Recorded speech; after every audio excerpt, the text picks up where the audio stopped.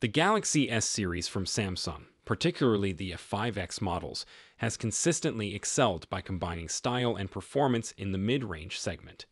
While Samsung has transitioned from frequent spec upgrades to a focus on optimizing value, some fans have expressed a desire for more substantial improvements.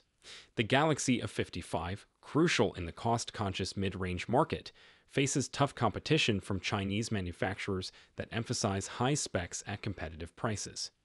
To address this challenge, Samsung's strategic move involves introducing a metal frame, providing a premium look and feel.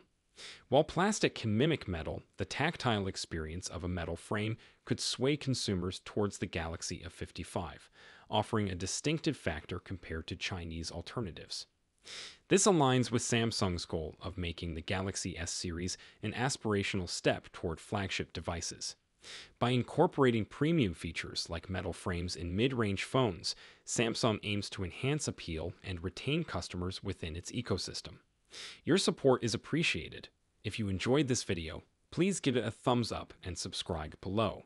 Peace out.